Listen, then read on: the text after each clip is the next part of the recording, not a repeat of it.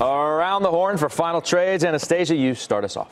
I'm going to start with housing. As I said to Mike, I think that is a trade to watch and add to over the summertime. In addition to lower mortgage activity, higher activity, we actually see this as a domestic play as well. So in a world where you have a two-way trade risk, I think focusing on a sector that benefits from rate cuts is also a good thing. Okay, great. Liz. Industrials, and that's because if the market is watching the Fed cuts, they go up. Fed doesn't cut, economy's still okay. Give me a name. Preferred stocks. Shannon, please. PFF.